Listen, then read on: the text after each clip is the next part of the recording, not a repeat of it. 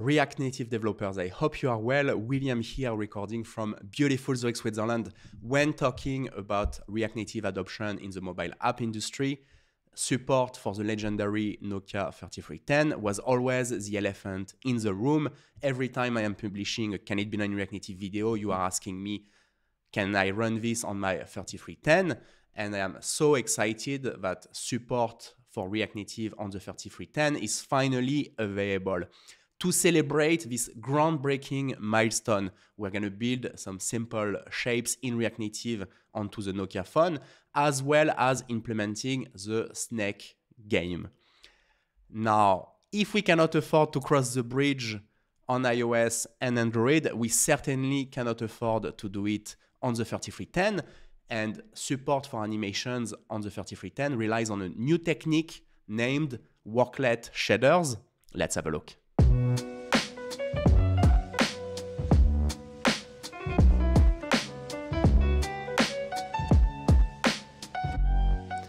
We are into VS Code here, and I have fired up my Nokia 3310 emulator, and each pixel is rendered using a pixel component, which receives the X and Y coordinate as properties, so the coordinate of the pixel, and we use an animated style to tell if the pixel should be on or off.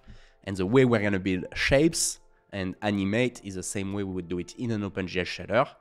Based on the X and Y coordinate, we're going to calculate if the pixel should be on or off. And let's try a very simple shape, a circle. So we're going to write our first worklet shader. So it's a worklet function. We pass X and Y as parameters. So we have a circle, X, Y, and we need to return if the pixel is on, if the distance of the X and Y is less or equal than the radius from the center of the circle. And here, for the center of the circle, we are going to take the center of the screen. So let's do a radius. I have no idea. Let's put 5. We're going to try some random values. And so we return distance between X, Y. So very similar, exactly like we would do it on an OpenGL shader. From the center is less than radius. And distance we can import. And you can, the formula for the, let me see if I can import it. From the math.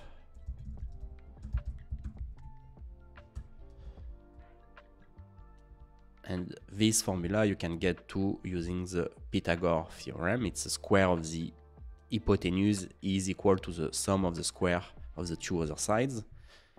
And here it's pretty nice because ESLint is complaining that I forgot the worklet directive because we are running this on the UI thread. So that looks good. The rasterization is not great. Maybe let me make it bigger. Yeah, that's fun. So for sure, here the way we do the rasterization is, I mean, we don't do anything specific, so that's why it looks maybe not so smooth. But the surface area for a pixel is very big, so here I'm making a small one. Let's take 2. We are going to try to draw the React logo, and so around this point we can draw an ellipse, and we can do it using the exact same technique. So it would be ellipse, X, Y, and I can copy paste this one. And the formula of an ellipse we get from Wikipedia. So A and B are the radiuses, so X radius and Y radius of the ellipse. And so X squared divided by A squared plus Y squared divided by B squared equals 1. Let's just write it down. So we need A, and here I'm going to take, let's see, I probably have to change, but here I would like to take width divided by 2. And B, we want to make it narrow, so I'm going to take, I think here maybe a height divided by 2, and here width divided by 4. Let's see. I'm just putting some almost random values, and we'll see what kind of result we get. And so now let's apply the formula. X squared divided by A squared plus Y squared divided by B squared equals 1. And so nothing appears. And nothing appears because the surface area of each pixel is so big that this equals 1 never happens. So we need to, because it's within the surface of the pixel. So here what we can do is, instead of doing equals 1, is approximates 1. And the precision, maybe we can take 0, 1. Let me import approximates.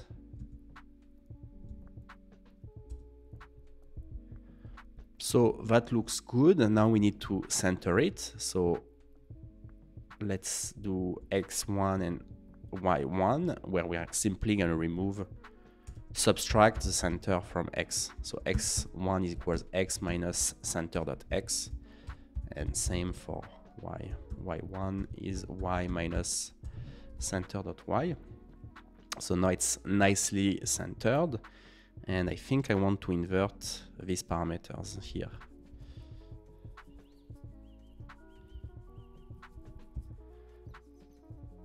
So now we have our first ellipse, and now we need 2 more ellipses which are rotated. So let's do the rotated ellipse. So it's an ellipse, but of course, instead of passing x and y, we're going to pass the rotated x and y value. So again, very similar to the way we would do it in an OpenGL shader. So I'm going to call it ellipse1.x, ellipse2.x. So we can rotate using a matrix multiplication. Here it's such a simple transform that actually, if we go back to Wikipedia, from the matrix rotation, we can get to the formula directly, which is this one here. And I wrote it down here. And here I'm using a round because I need for x and y values integer values. And these are done in the Cartesian coordinate system, which is different from the one of the React Native Canva. The y-axis is inverted, and here we want to use the center of the screen as the center of our Cartesian coordinate system. So let's convert xy to Cartesian. So E1 equals, so we go from Canva to Cartesian, Canva to Cartesian. So on x, y, and we pass the center of the screen as the center of the Cartesian coordinate system. Then we rotate the points. So using the function we just looked at. So from 260 degrees maybe. So pi divided by 3. So it's 180 divided by 3. And let me see if I can just import it here. And once we rotated the point, to display it, we need to go back to the Canva coordinate system. So we do Cartesian to Canva.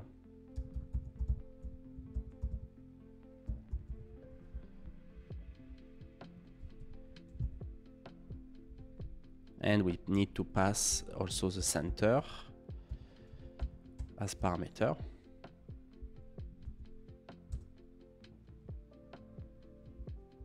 That looks actually pretty strange, and I think here it's because you might have seen it already, it's e1.y.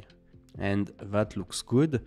And here you see if we want to change the stroke of the ellipse, so you can tell the rasterization is really not sophisticated, but we can change the value of approximate. So maybe if I put a bigger value, 0.4, it should be a much thicker ellipse. It's very thick. We can make it much thinner. Yeah, it's a bit too thin. Actually, 0.1 was a good guess, but it's fun. Using some simple math, we can really have a lot of fun. And so here we can do the same, E2, but minus 60 degrees.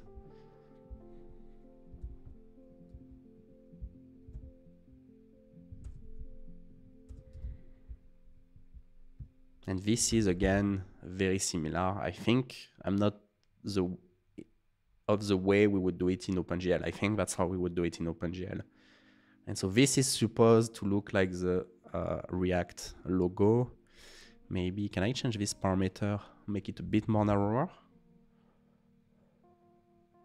Is that closer? It looks, I guess, a bit better. The rasterization is very primitive. Something like this. Isn't that cool? I mean, it's kind of really fun that so shader style things using animation worklets. Now let's get into animations by implementing the snake game. Here I have designed the state of the game. So we have the tail, it's an array of vectors. So for each position of the tail, we get the X and Y value. We have the position of the food, and we have the direction.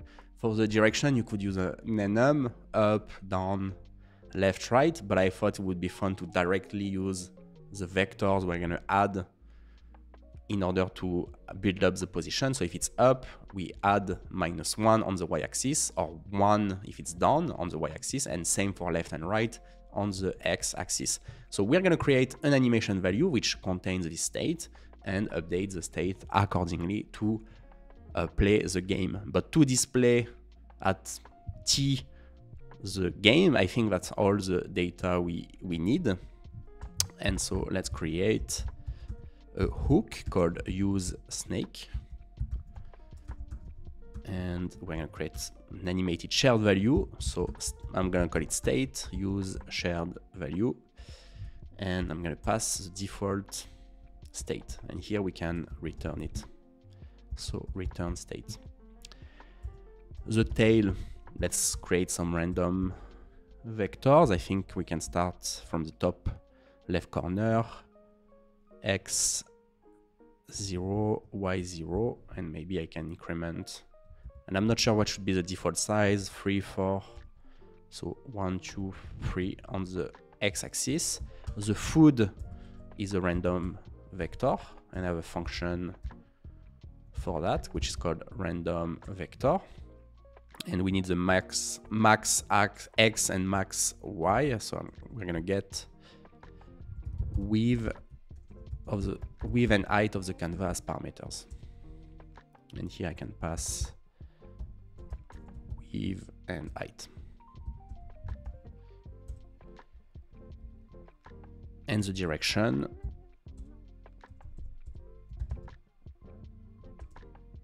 is, let's say, right, default direction. So now quickly at random vector. So here we have the max value, so we generate for x and y value that goes from 0 to the max value, and we round because we need integer values. And then I have two functions, for one to check if two vectors are equals, and to check if one vector is contained into an array of vectors. So for instance, we want to see if the tail contains the food, so it means the food has been eaten. So these are the three utility functions I'm gonna need. So let's instantiate the snake game. So I'm gonna do snake equals use snake, and we pass width and height as parameter.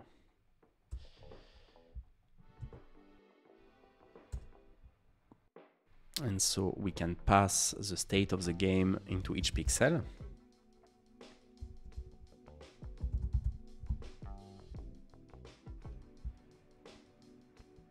So the snake is an animated shared value with the state of the game.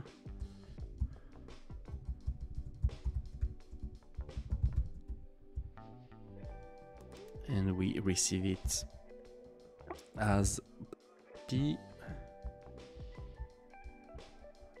So now let me import this one. Now the pixel is on if we are at xy is the position of the food or the position of the tail. So if xy equals at snake dot value dot food, or we can do contains, the tail contains xy. So snake dot value dot tail contains xy. Let's import these two guys. So that looks good. Now let's animate, and here we can do a use oops, use effect. And we're gonna do a set interval. So maybe every 300 milliseconds. And we're gonna update the tail so it moves into directions. So let me access the tail from state.value. And we want the head of the tail and the tail of the tail. So I want head and tail, the remaining, because we're gonna remove this element. So now I can do state.value equals, so we clone the object, and please note that here I'm using SDK Expo 40, which is using RC0 from Reanimated 2. So I can only do such expression on the UI, on the JavaScript thread, but probably maybe in the final version it's possible to do it, to do object assign. So state.value, and I'm gonna do, so tail, it's the tail of the tail plus a new element, and we're gonna add a direction. So here I'm gonna need the last element of the tail. So last is tail at tail.length -1. So we can do last x plus direction.x. So direction I need to extract here as well.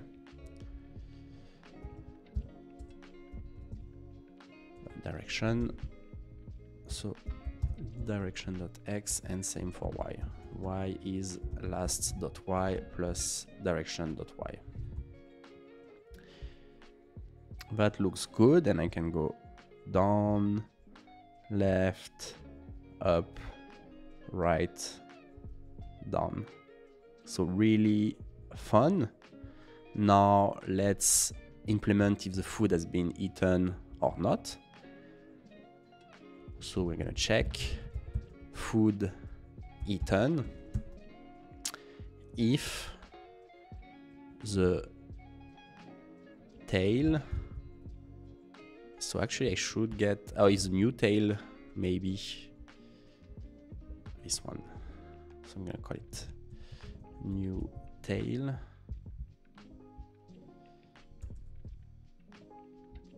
So new tail. So the food is eaten if the new tail contains the food. So I need also to extract food. So new tail contains food.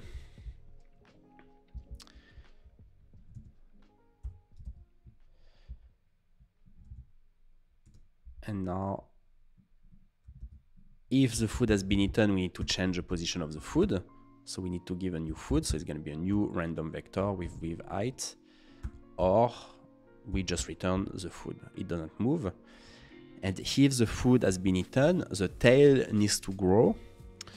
And I think, so here, if the food hasn't been eaten, new tail is correct.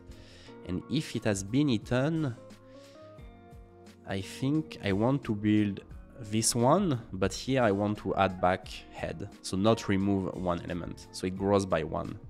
So here I want to do head, tail, and I think something like this. Let's have a look. So let me try to catch the food up. So new food appears, the tail does grow bigger. This is pretty fun. I'm getting pretty distracted right now, but isn't that cool? So here the speed, I guess, of the snake should increase, right, as the tail grows longer, and we should implement the boundaries of the canvas. But what a trip down the memory lane. This is pretty fun. Up. Guys, I hope that you are as excited as I am about this game-changing milestone. Nothing will be the same anymore, and it was really fun to use the concept of worklet shaders to implement simple shapes, and also the snake game, but I am looking forward to build much more complex user interactions on the 3310. Maybe, for instance, the liquid swipe and using the dial pad as a gesture would be really fun, and maybe things like shared transitions and so on. So I cannot wait for us to dig further into the Nokia 3310 support. So I am looking forward to talk to you soon, and until next time, happy hacking.